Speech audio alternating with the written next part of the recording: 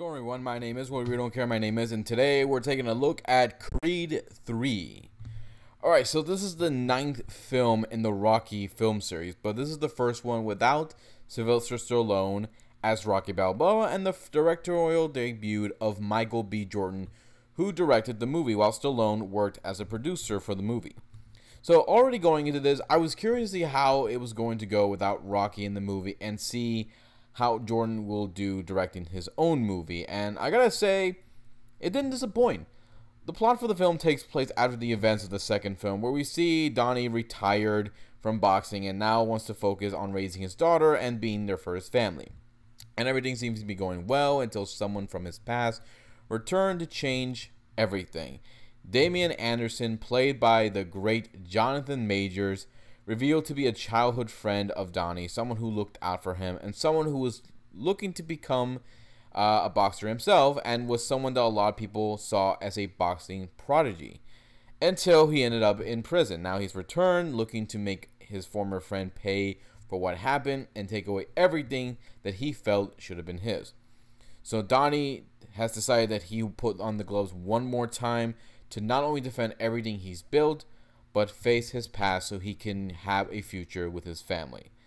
So, the plot goes differently than the previous Rocky and Creed movies have gone, mostly because the film no longer revolves around anything from the past, anything involving Apollo or Rocky or any foes from their past.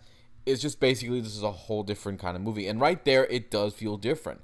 I love how the first act gets you hooked on what's going on, and while yes, it is predictable how it will go in the second act, it doesn't take away the drama that they've been building throughout the movie, the emotion that they have been putting in there. And we get to the third act where we see the training montage, the emotional moments, and the resolve to help Donnie overcome, his problems in order to help him get ready for the final fight.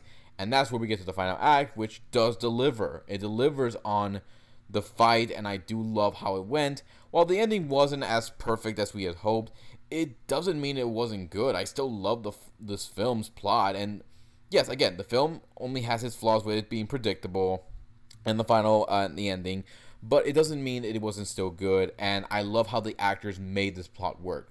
Michael B. Jordan as Adonis, Donnie Creed, who you could tell has grown in this film. He's become more understanding of his choices, no longer feels like he's in the shadow of his father or needs Rocky around to make his decisions on his own.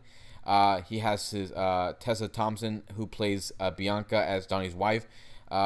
It's great to be there as supportive for her husband, but also trying to get him to overcome his feelings of his past, of his former friend. Speaking of which, Jonathan Majors, again, I love him as Damian. He was amazing. I love how at first he's acting like a good guy, but you already could tell, no, you're up to something. You're the bad guy in here. And yeah, once he shows what kind of person he is, he makes a great antagonist. He isn't like the other antagonists we saw in the other film. He is someone who felt like everything was raw from him. It felt like everything that Donnie has that should have been his, and was looking to get revenge. And you can feel that hatred that he has and wants to make his friend pay. I love the supporting cast as well, including the return of Florian, hopefully I say his last name right, Muten Aouni. Sorry. He played Victor Drago in the last film, so I love the return of him as well. Everyone else did such a great job with their roles, and the emotion that the main cast showed throughout the film made the plot work. The fight choreography, of course, was done so well, and I do love how they get the shots for the film. You can almost feel the punches, feel what the others are going through, and it looks so brutal. And once we get to the final fight, you can see the two former friends going at it, giving it everything they got, letting out their emotions, giving it everything they have to the point that you're so invested in how it's going to go. The training montage, of course, is a lot of fun. I do love the soundtrack they get for these films too. So yeah, Creed 3 to me is a good film and a great film for Michael B. Jordan as the director. And yes, it's not perfect, but it doesn't mean that it's not a good film. I still loved it. I enjoyed watching it. It's very enjoyable, and one I will definitely see again. So I highly recommend this film. If you're a fan of boxing films, or if you want to see this with your friends or your loved ones, I highly recommend it. So that's pretty much it, guys. If you have a different opinion about this film, or what you think of the other Rocky or Creed movies, leave some comments below. Let me know what you think.